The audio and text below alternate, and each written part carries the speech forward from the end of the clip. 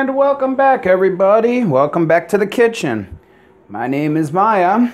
Today, we are going to be showing you how to do a deep fried chicken here at home. The easiest thing with this is that you don't need a lot of stuff, just some great ingredients and a chicken. So, to begin with, I started off with 1.5 cups of flour. And to that, I am going to add 1 teaspoon of salt, 1 teaspoon black pepper,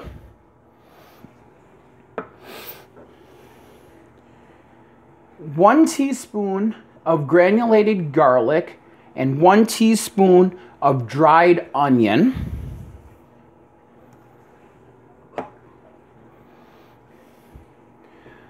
Next, we're going to add 1 teaspoon of oregano, 1 teaspoon of basil, and 1 teaspoon of thyme, which I have in here.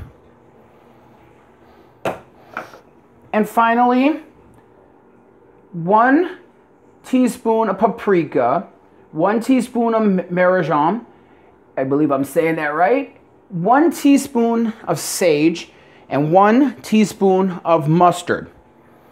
So we'll add that in there. And then we will mix this all up. Just grab a fork here and we'll mix this all together.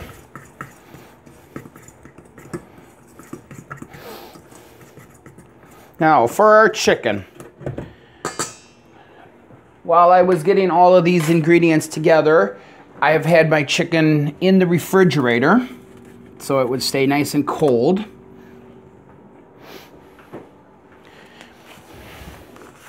And as you can see here, I have the chicken is all broken down into the legs, thighs, breast, wings, and all that stuff.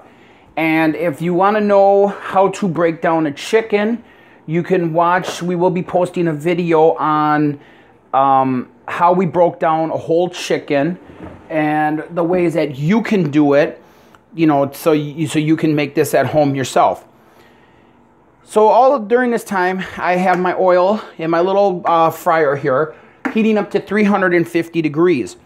So what I'm going to do is I'm going to drop the basket into my oil, and I'm just going to take my chicken pieces, and I'm going to dredge them in the flour, making sure they're all well coated.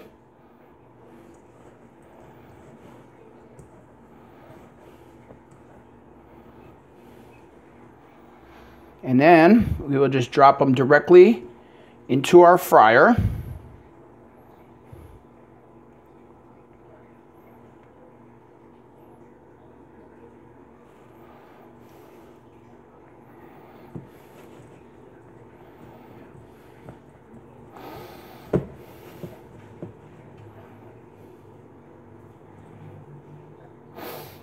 We have the 2 legs, and let's see, what else do I like to do? I think I'll do the chicken thighs here also. Now we want to make sure that we don't overcrowd our fryer because we want to give them room to fry.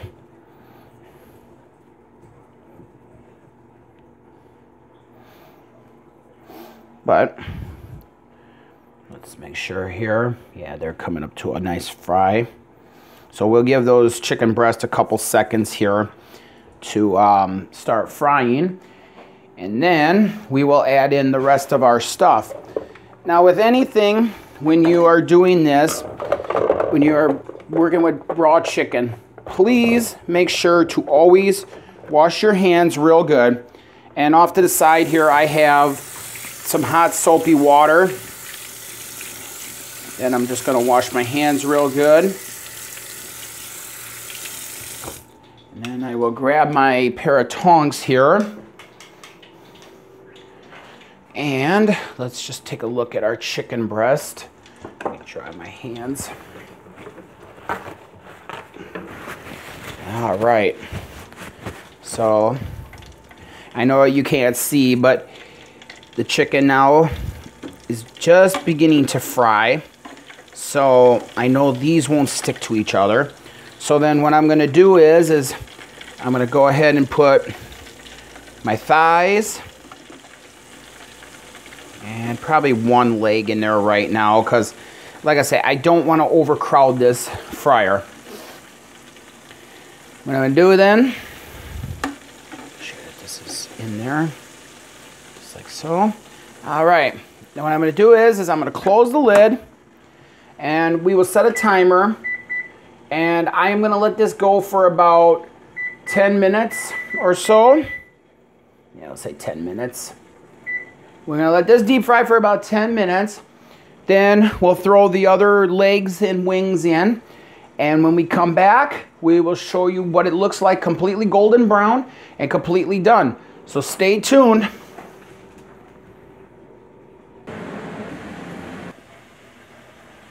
And we are back. Well, I got the first batch of chicken all cooked and found out that instead of about 10 minutes, it took about roughly about 15 minutes or so.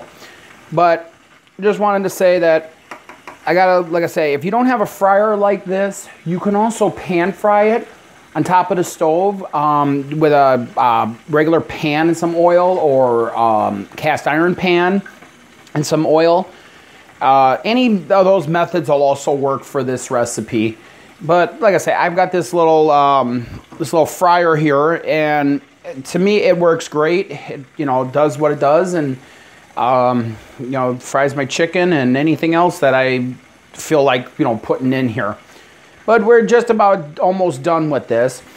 And as I've always said, people ask, how do you know when your chicken is done? Well, all I can keep saying is get yourself one of these. They're not that expensive.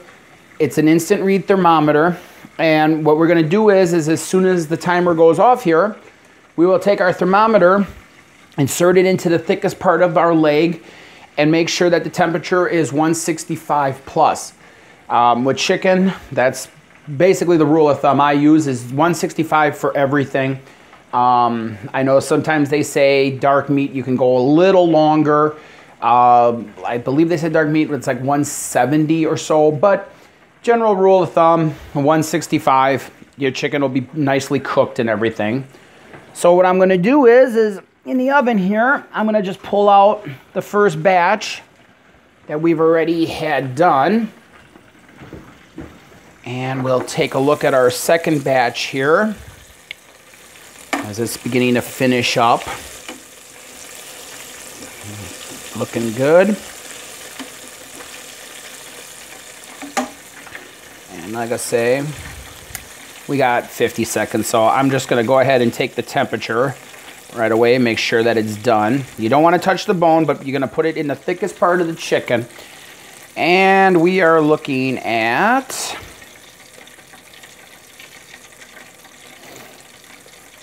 174. So that's basically, it's done. So we'll then end up turning the heat off on our little fryer here. And we will get out our pieces of chicken. And what I like to do is when I take my chicken out, I like to just put it on a lined piece of a paper plate here with a piece of paper towel underneath it, just to absorb some of the grease and everything. So, as you can see, you have perfectly nice golden brown chicken. And we're going to take a taste. I'm going to just grab a piece of the breast here, and we'll rip into it.